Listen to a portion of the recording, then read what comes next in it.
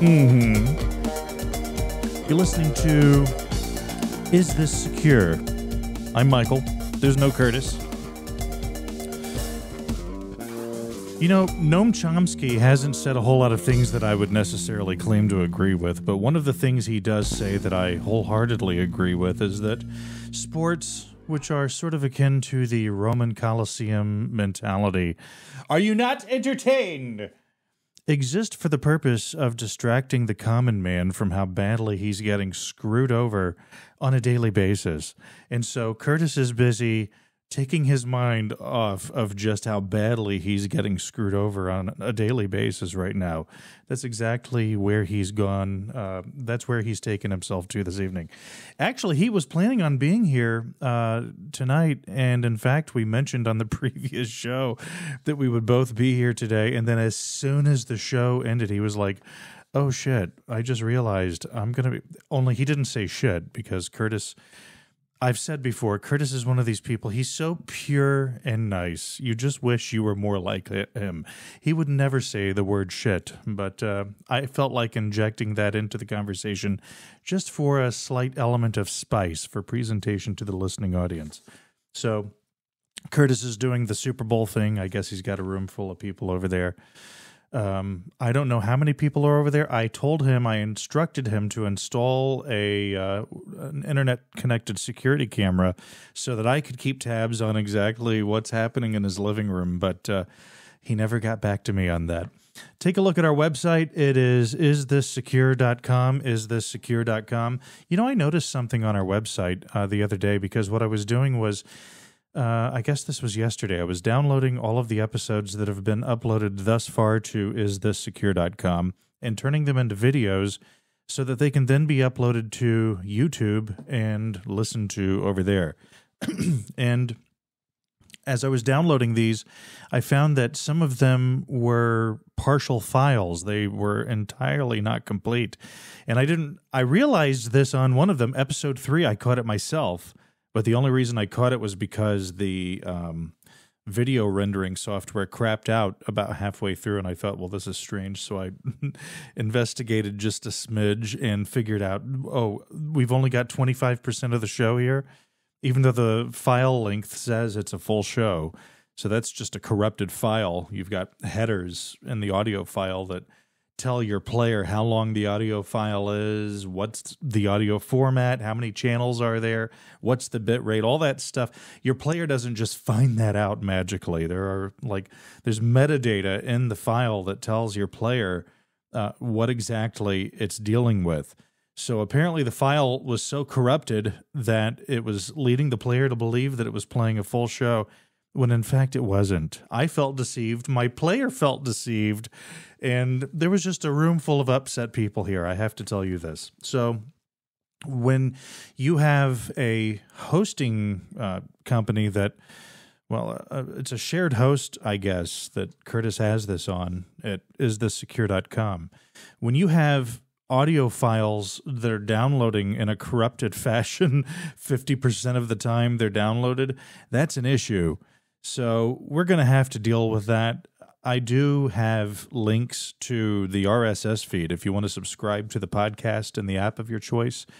When you look at the YouTube uploads of these shows, right there in the description, at the end of each description, you see the RSS feed. Well, I still encourage you to go ahead and subscribe to the show and plan on listening that way, because once we do get the hosting situation fixed, I think Curtis is going to move it to another host. Once that's fixed, that's all going to work. Those URLs for the RSS subscription, that's all going to remain the same. So go ahead and subscribe.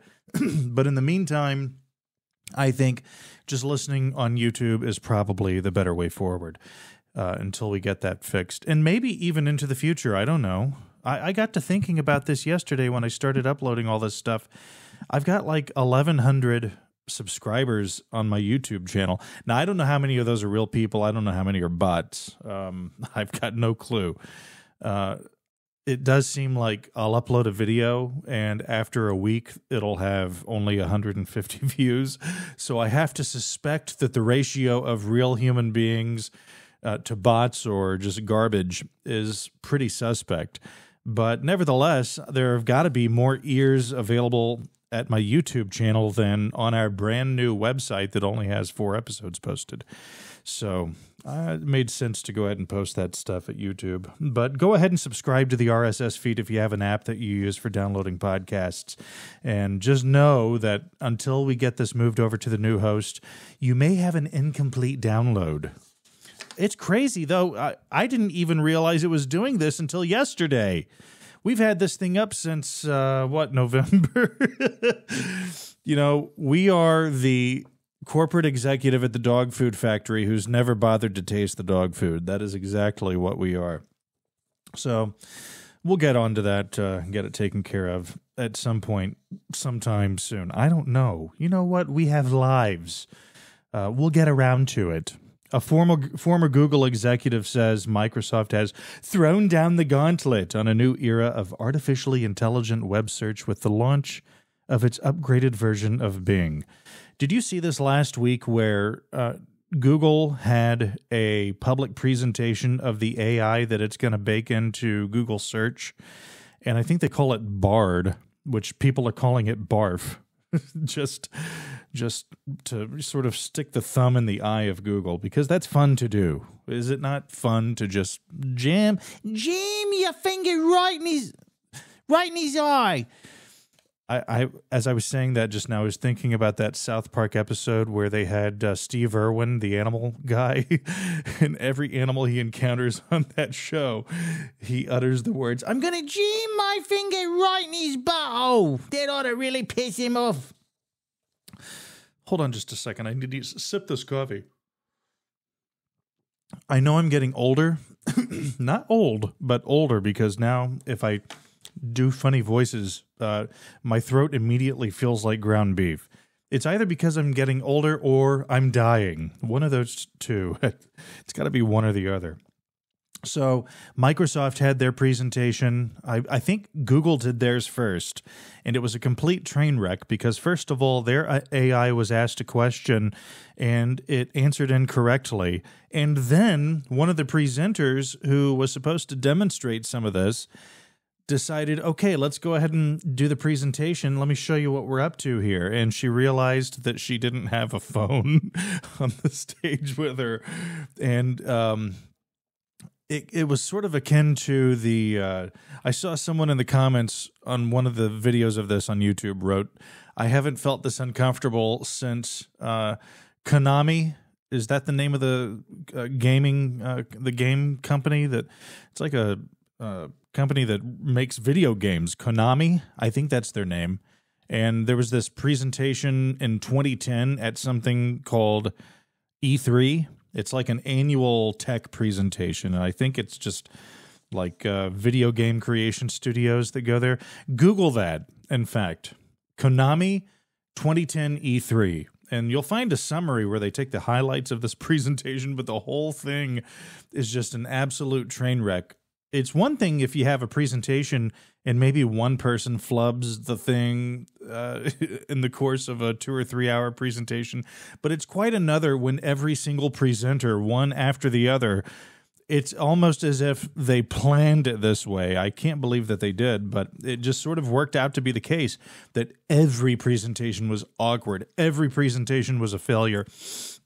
And so I recommend you look this up. Konami 2010 E3. You'll see what I'm talking about. And someone compared the presentation of the Google AI last week to the 2010 Konami E3. I hope I'm saying the name of that company right. Konami?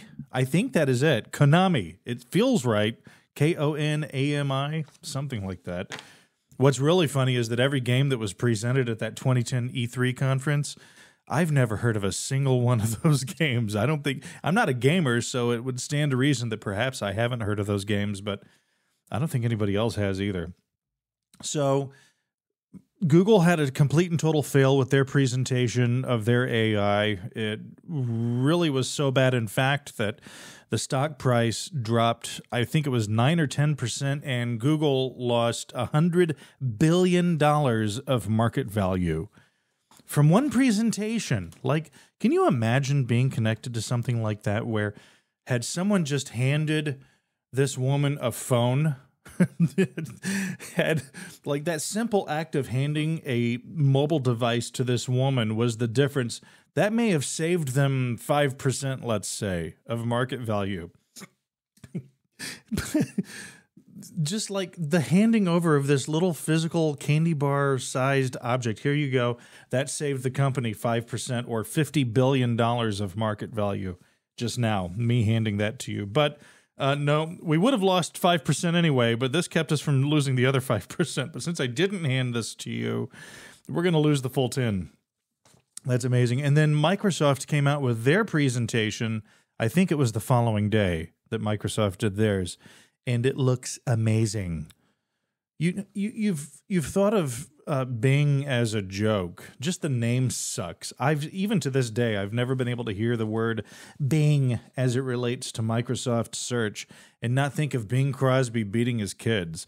That's the only thing I can think of. You named your search engine after some dude from the 50s who beat the shit out of his kids so badly that one of his kids killed themselves, the other one drank himself to death. They wrote books about how terrible their father was. You named your search engine after that. At least Google, it's like, well, no one can really think of anything that reminds them of that might remind them. Didn't Doc Brown from Back to the Future use the word Google or Googleplex at one point?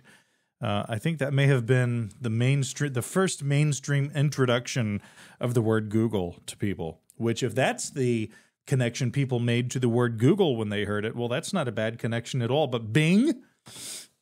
I don't know about that. So anyway, Microsoft does their presentation. It goes fantastically. And not only did the presentation go well, but the product looks really solid. They demonstrated a really huge article, and there's a little button you can tap up in the top right corner. It brings up the AI chat window, and you just ask it, summarize this article. And it summarizes the article. And then the guy asked it, okay, lay that information out into a table. So then it repackages all the information into a table, and then he says, okay, repackage that table where this axis is on this side and that axis is on that side with descending numbers, and I mean, just like giving it really weird specific requirements for how this information is to be laid out, and it just did it. It just did it. And I'm thinking to myself, this is going to be awesome for doing show prep, frankly, because I will be able to just pull every article, give me the summary, print it, off I go. Next article, give me the summary, print it, off I go. That's not, don't get me wrong, I am not suggesting I do a vast amount of show prep here. That is not what I'm trying to put out there to you. I'm just simply saying that in the event that this technology were available to me, perhaps I would do a little bit more show prep, or at least the amount of time that I spend doing the show prep would be far more efficiently used. Microsoft launched its AI. I'm continuing this article. Microsoft launched its AI-boosted version of Bing on Tuesday, the day after Google. Yeah, the day after Google did their presentation, and it looks to me like Microsoft. What's really crazy is Google has been into this AI thing, especially like typing messages into a chat window and speaking with an AI. Google's been into this for like 6 years, deeply. So much so that sometime last year, one of their AI engineers came out and said that he thought that Google's AI is sentient. And he started going out publicly saying this, and Google, of course, fired him because, in big organizations like that, you don't just go off the reservation and start saying scary things. But was that really a scary thing that guy said? If we have a global, multi-billion-dollar tech company that's been developing AI for years and years and years, why is it a scary thing that you can't have one of your employees going out there telling people that the AI seems to be sentient? Why is that something that you're frightened by, or that you view to be something the public shouldn't hear? Isn't that the whole thing you're going for? I'm not saying I want AI to be sentient, and I'm not saying the public shouldn't be in any way concerned by that. What I'm saying is, Google as a company, the people who are actually developing this this technology, why are they frightened by the idea of the sentience of their AI being openly discussed. Isn't that the goal? Isn't that what they're going for? Like, if you start working on AI and you pour billions of dollars into it for years, I thought the whole idea was it's intelligence, it's artificial intelligence. So therefore, when you have what actually can be called artificial intelligence, rather than just a glorified Siri or a glorified Google Assistant, a glorified Alexa, when you have actual artificial intelligence, it seems to me it's going to be perceived by human beings as being sentient. How is that something that needs to be kept under the rug? We need to keep that, keep that in the closet. Keep that tucked away. Don't let the public hear that. Fire him. Fire him. It seems to me he was just simply revealing that Google achieved what anyone working on such technology would want to achieve. I don't see the problem there, but they fired the guy. Well, Google has been into this for so long that it was last year this guy came out and said this. And Microsoft has already eaten their lunch. Microsoft's like a year ahead of Google on this. That's pretty much the broader perception of the situation. Go to YouTube. There's a channel that I really love. It's called Cold Fusion. They talk about various events that occur around the world, whether it's a political event or a financial event or a technology event. Not events like, hey, everyone's gathered together for the annual. No. I mean, like an occurrence, a news story, something that happened. It just covers those types of things. The channel is called Cold Fusion, and they recently did 2 videos about the Google versus Microsoft AI situation. And I strongly recommend that you take a look at those 2 videos. It's going to give you some great perspective on the situation. But having said all of this, despite the fact that Microsoft appears to... by the way, yeah, you can now go to the new Bing, but you can't use it. So if you think you're going to go there and use the new Bing, forget about it. All you can do is get yourself placed on a waiting list. So they're apparently going with the old-fashioned make them wait for access, false scarcity, manufactured scarcity approach that Gmail employed back in the day, back in the early 2000s when Gmail became a thing. That's the route they're going to go with, the new Bing. And I'm on the waiting list, as should you be. And we'll see what happens here as far as how long it takes me to get into this. They do have a button you can click there that allows you to get accelerated access to it. But in order to get access, you have to accept Microsoft's security defaults in Windows. So Microsoft is actually going, in order to not have to wait so long to get access to this, Microsoft wants to force me to accept all of their Windows defaults. So I've got to use their default browser, Edge. I've got to make my Windows account a Microsoft account rather than just a local Windows account, and probably a host of other options that they're going to force upon me.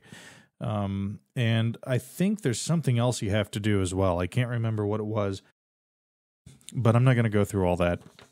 I'm just going to wait. And I have to say, though, that I've already set Bing as my default search, and I've never done that before. I'm wondering how many other people have done that as well, just in anticipation of what's coming from Bing and what the numbers look like at Google. Because I'm thinking you walk into that place in Mountain View right now, at the Google headquarters, I'm thinking there are some people with beads of sweat rolling down their face right now. I'm thinking they're not feeling too great about what's happening.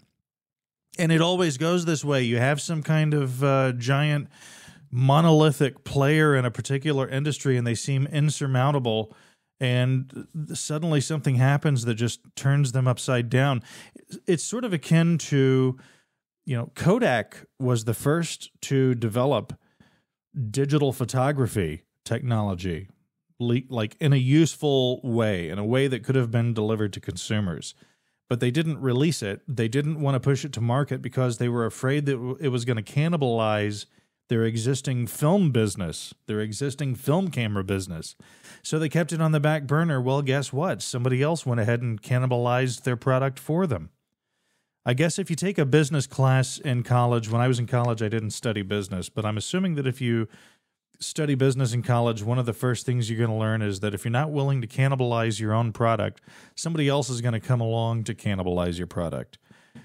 It's kind of like, if Apple had been afraid to cannibalize the iPod, the iPhone never would have been released to the public because it was an obvious cannibalization of the iPod. Since not only do you have an iPod and an iPhone, you also have all this other crap that makes the iPhone infinitely more appealing than an iPod. So Google is kind of the Kodak in this situation. AI tech is sort of the digital photography that Kodak didn't want to release to the public. And let's say Microsoft is the Nikon coming along with digital cameras to go ahead and cannibalize the product for them. I guess it was, I don't know who the first major digital camera producer was, but it definitely was not Kodak. Of course, eventually Kodak came along, but by then it was too late, which is a shame because when they did come along, they actually made some pretty fantastic digital cameras. Anyway, so if you happen to catch the Super Bowl tonight, you probably saw that there was an ad placed somewhere along what's a Super Bowl broadcast? Is it about 2 hours, 2 or 3 hours? Somewhere in the 2 or 3 hour broadcast, electric car maker Tesla took a hit on the broadcast when an ad played showing the alleged dangers of its full self-driving technology. The commercial is part of a multi-million-dollar advertising campaign by the Dawn Project. Its founder has dedicated millions of his own money to the cause. The ad cost $598,000. I'm surprised that you can get a Super Bowl ad for $598,000. That seems a little bit low to me. I thought people were paying like a couple of $1 million to get an ad on the Super Bowl. No? I guess I'm wrong. Maybe that's for a full minute. Maybe this is a 30-second ad. I don't know. But I don't see how you could squeeze all of this stuff into a 30-second ad because apparently the ad shows a Tesla Model 3, which is allegedly running with the full self-drive mode turned on, running over a child-sized dummy on a school crosswalk, and then a fake baby in a stroller. In the ad, the car swerves into oncoming traffic, zooms past stopped school buses, and cruises through do not enter signs. Is that really profoundly different than the sort of driving we get from actual human beings anyway? I mean, I guess I'm being facetious in saying that, but I know you expect better from a computer. I get it. I guess I'm being silly. Maybe the AI behind Tesla's self-driving algorithms, maybe it's so smart that it knew it was a dummy and it knew it was a fake baby. And it was like, fuck this dummy. And it just plowed right through it. I don't know. I'm just throwing ideas out there. Hopefully it works. I run into people all the time who seem to think that it's just not going to happen. People are not going to accept self-driving tech, particularly people who drive a truck. Because years ago I drove a truck, and so I know people who drive trucks. And I have people in my family who drive trucks, and they don't seem to be particularly receptive toward the idea of this eventually becoming mainstreamed. And I don't mean in terms of accepting it. Of course, they don't want to accept it because that really eliminates a lot of jobs for human beings. They don't think it's going to happen. And I'm telling you, this is going to happen. I don't care how many commercials they run. I don't care how many dummies it plows over. I don't care how many fake baby strollers get smashed to dust on a fake driving course. This stuff's happening, and there's no stopping it. I remember back in 2010, 2011, Google had its self-driving car initiative, and they had this sensor mounted on top of the car spinning, doing a complete 360-degree image of the entire environment.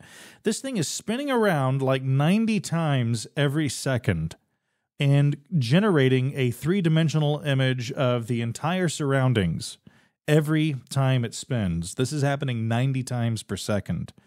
There's no way a human being can have that level of attention to the ever-changing environment around them as they're driving a motor vehicle. That's just not possible for a human being. You cannot compete as a human being with self-driving technology. Sorry, you can't. And yes, I understand there are examples of Teslas running over dummies, running over fake babies, plowing through actual gates in gated neighborhoods. I've seen that, where someone's driving down a road into a gated neighborhood, and when they hit the actual gate for the neighborhood, they literally hit it and plow through it. I've seen that. There are videos of this stuff. I get that. We're still sort of in the early days, but in 5 or 10 years, we will no longer be in the early days of self-driving tech. It's coming. There's nothing you or I or anyone can do about it. And frankly, I think the sooner the better. I don't want human beings having the option of controlling a motor vehicle because we're not good at it, okay? I understand. Oh, well, fuck you, Michael. I'm good at it. I can drive my own car. I don't know. Fuck you. You can't. You're not good at it. You play with your phone while you're driving. You reach for your sodas and your coffees as you're driving. You're dropping cigarettes in your lap as you're driving. You're looking back to yell at your kids as you're driving. You're getting flustered because you're missing turns. You're daydreaming. You're falling asleep. You suck. Humans suck when it comes to being trusted behind the wheel of a motor vehicle. They just suck at it. That includes you, that includes me, that includes all of us. Every one of us, when it comes to driving a motor vehicle or an accident waiting to happen, it's just a question of will you die before you have your major accident and become a part of the statistic pool? Which happens first? You die or the accident? Perhaps the accident is what causes you to die. I don't know. But humans suck at this. They're not good at it. Despite how threatened you may feel by the idea of self-driving car tech, so what? It's coming. And there's nothing you're going to be able to do about it. It's going to take over everything, and I promise you that at some point in the future, children will be taken aback by stories from their grandparents of what it was like when human beings were allowed to drive cars. Kids are going to be like, what? You used to be able to drive your own car? You used to be able to control the car? Really? That's wild. And why is it that we have all these ads against Tesla here, obviously attempting to impede the advancement of self-driving tech, yet I'm seeing videos all over YouTube of people getting into driverless taxis and being shuttled around the place all over Las Vegas without a single problem. I'm not seeing any videos being posted with accidents as it relates to these driverless taxis. I feel like I'm in the late 1800s where they were saying horseless carriages. Now I'm saying motorless taxis. I think it's all a bunch of fluff, if you ask me.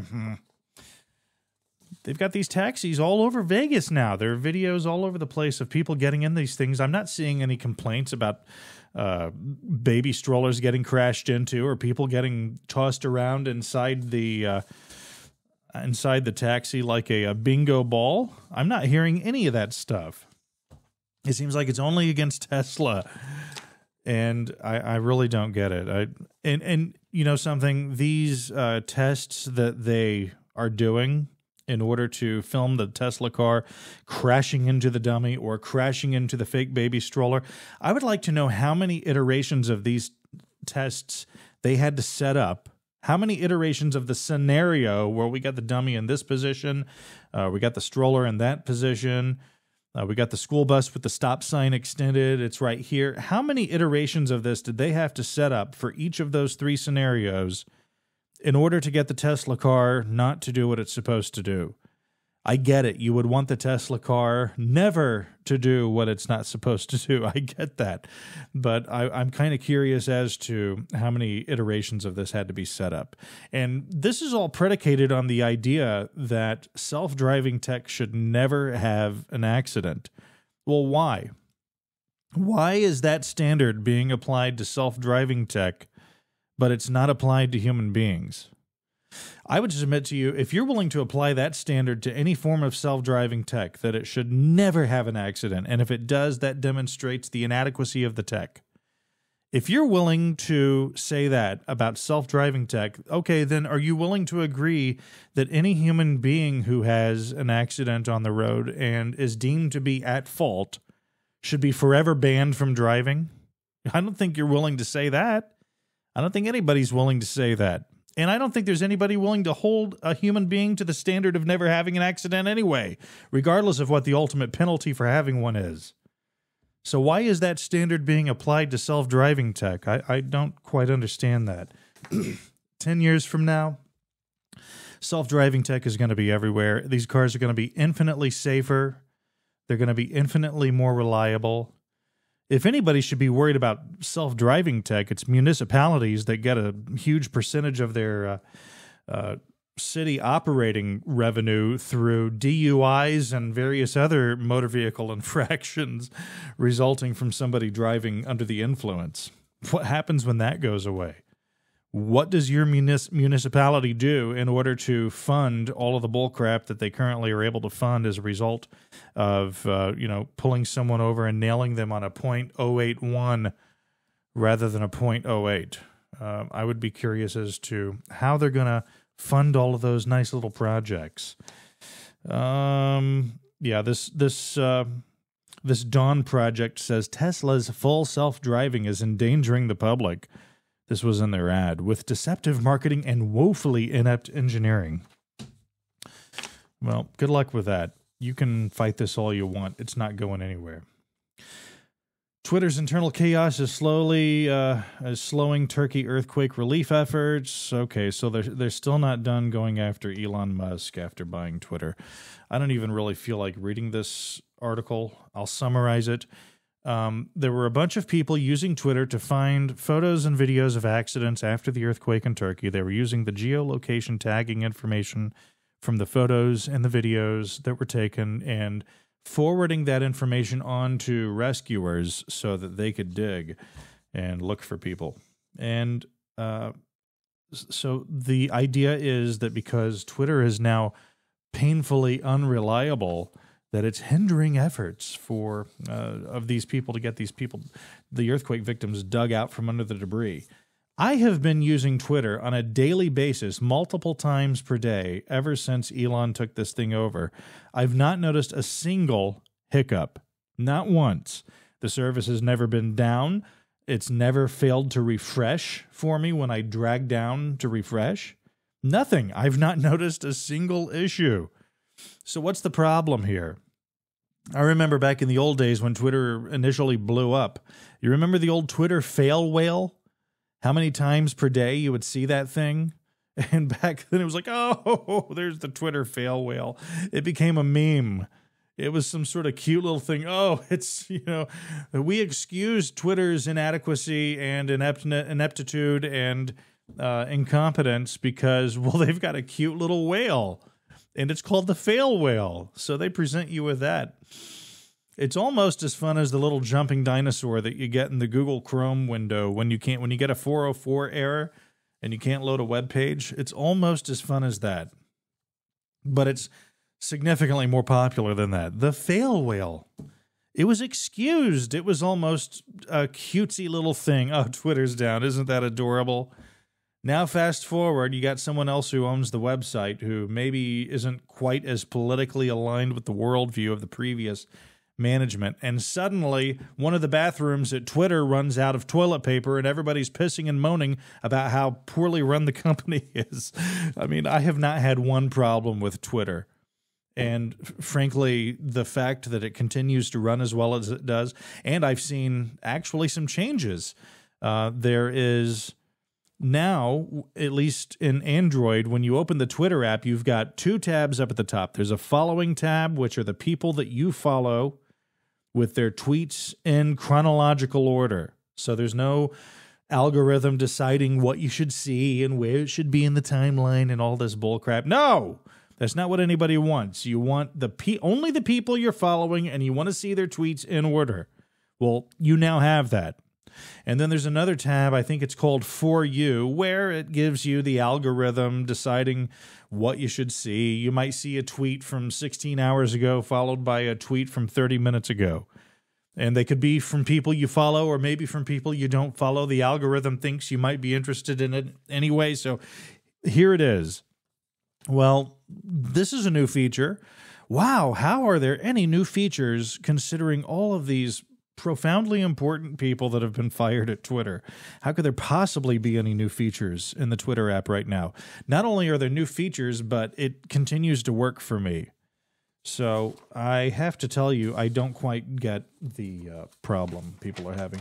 And by the way, if you want to take the time to spend tens of hours scouring Twitter photos and videos of earthquake rubble in Turkey, you probably would be, especially if you're one of 20,000 people doing this, according to this article, maybe it would be more useful to just get on a plane and go to Turkey and help. I don't know. Yahoo is laying off thousands of people, and it's interesting to think that Yahoo even has thousands of people working there. That surprises me to begin with, but apparently they do. They have enough people working there to fire thousands of people. And I kind of looked into it, and here are all the Yahoo properties. There's Yahoo Search, which, remember, that used to be powered by Yahoo, and then it was powered by, I think it was powered by Bing for a while, but it still had the Yahoo Search wrapper. Then that partnership fell away, and I guess now it's just Yahoo Search again. There's Yahoo Mail, which I can't imagine why anybody is using that at this point. Yahoo News, Yahoo Finance, Yahoo Sports, Yahoo Weather, Yahoo Answers, Yahoo Entertainment, in case the previous 7 categories were not enough for you. Yahoo Lifestyle. Boy, that sounds like a hoot. Flickr, Tumblr. Did you know that those two are owned by Yahoo? Yahoo Directory, Yahoo Groups, Yahoo Maps, Yahoo Shopping, Yahoo Small Business, Yahoo Autos. I'm tired of saying Yahoo, honestly. Yahoo Real Estate, Yahoo Travel, Yahoo Health. And that is not an exhaustive list, but that's everything I was able to find. I had no idea there were that many properties at Yahoo. So apparently there are thousands of people working at Yahoo still. Imagine telling people that you work at Yahoo and just the looks of concern and sympathy you would get from people as soon as you tell them that.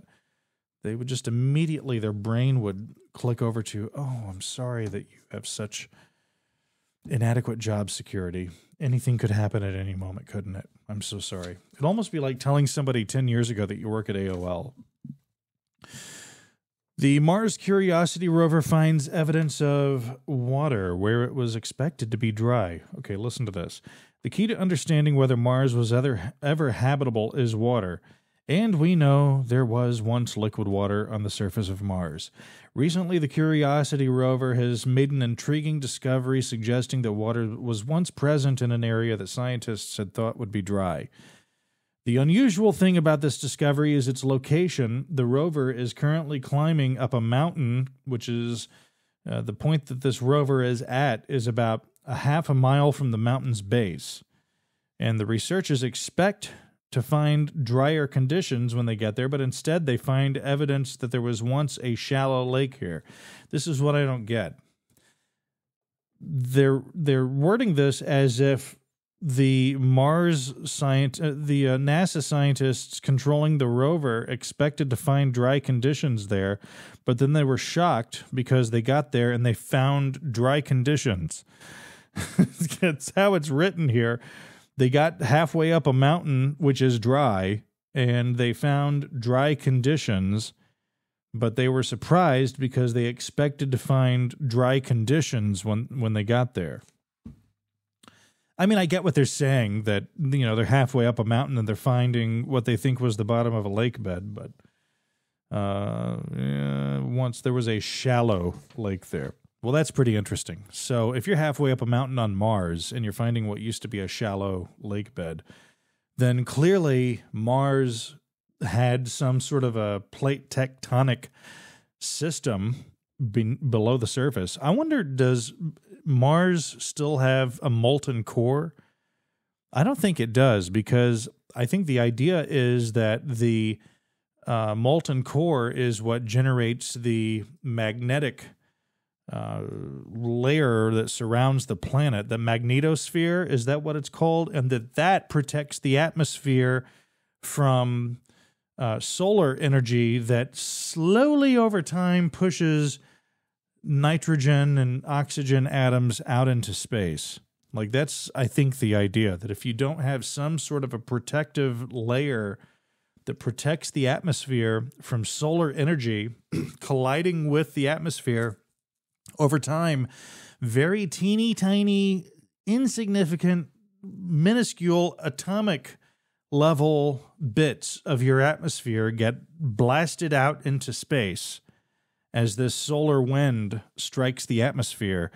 And I don't know if this is still the operating theory, but at one time I had heard or read that this was the idea of what happened to Mars, that they lost the magnetic layer, the magnetosphere. I don't even know for sure if that's what it's called, but the core was no longer molten, and as a result of that, they no longer had this magnetic shield around the planet. I keep saying they, listen, those Martians, those poor people, you need to take a moment and think about those people.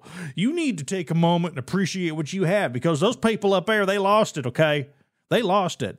So you need to take a moment and be appreciative of what you got. You got a magnetosphere here. You got some fucking magnetic protection around this planet. You don't even appreciate it. You're sitting there laughing at them Martians. They're dead. You don't even care. You don't even care. I'm done with you. The planet, I should say, the planet Mars, that's the theory, that's how it lost its atmosphere. Although it still has not lost its atmosphere. Mars does have an atmosphere. It's just nothing like the composition of ours. I think it's something like 1/20th the density of our atmosphere. I mean, it's as close to pretty much not having an atmosphere as you could get while still saying you have an atmosphere, I guess. Anyway, this is This Secure? It's a podcast about technology. I hope you enjoyed the show tonight. I'm Michael. Curtis will be here next time, I think. And in the meantime, take a look at our website. It is isthissecure.com. My YouTube channel, M. Van Dieven. Ta.